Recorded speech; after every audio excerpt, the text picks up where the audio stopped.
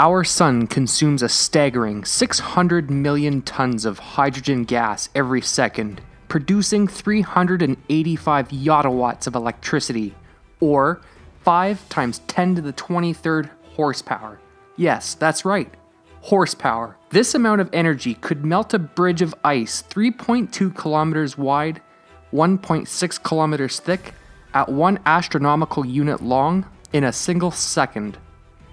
Harnessing energy produced by way of nuclear fusion like this would eliminate the need for fossil fuels to produce our energy. The problem with that amount of power is it's produced by a giant, massive ball of hot plasma that we call our sun.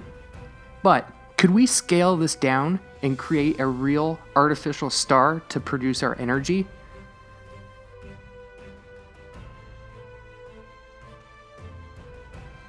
In fact, yes we can, and it's already been done by China a couple of years ago at the Institute of Physical Sciences. Their experiment of creating an artificial star burned deuterium and tritium, like Dr. Octavius in Spider-Man 2, only at 50 million degrees Celsius and only for 102 seconds before the core of the nuclear fusion reactor melted. The most modern and high-tech internal combustion engines have an efficiency of, at best, 50%.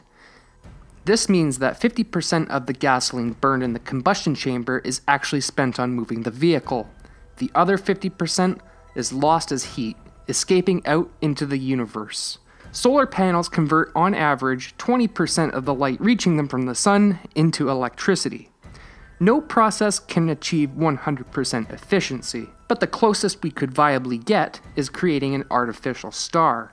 This man-made star in China burning 1 kilogram of fuel would be the equivalent energy of about 100 million kilograms of fossil fuels.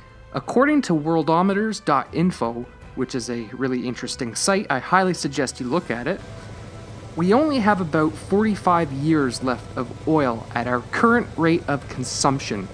Oil is the backbone of the modern world. Everything in your possession was transported to your relative location either by gasoline or diesel. Maybe someday soon electric vehicles will start to take over, but I don't see the whole world switching entirely over to electric vehicles anytime soon. We rely on the internal combustion engine too much. Perhaps people just love the sound of exhaust too much, especially American muscle cars. Also, we don't currently have the infrastructure for millions upon millions of people to plug in their electric cars overnight, although this is improving with time. Not to mention that many places burn coal in order for you to get your electricity to plug in your electric car. If taken seriously by more and more people and scientists, it may not be so far-fetched as it sounds to say that we have a small tiny star providing power to our households. Fossil fuels are dirty, being the main culprit of climate change since the Industrial Revolution.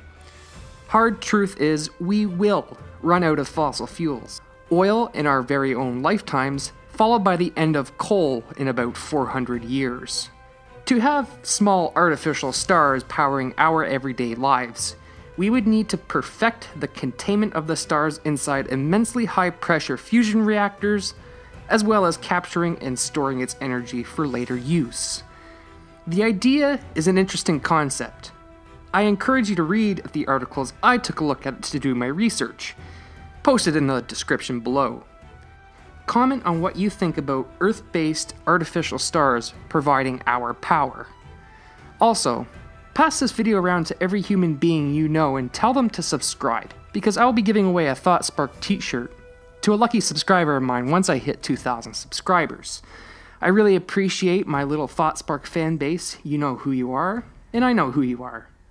More details to follow later on. I want to thank Ezekiel Gaming for the ongoing support on Patreon. If you want to be a part of an exclusive club and get access to more content I don't post on my channel, link will be in the description. It really does help out my channel. And as always, thank you so much for watching, and stay curious.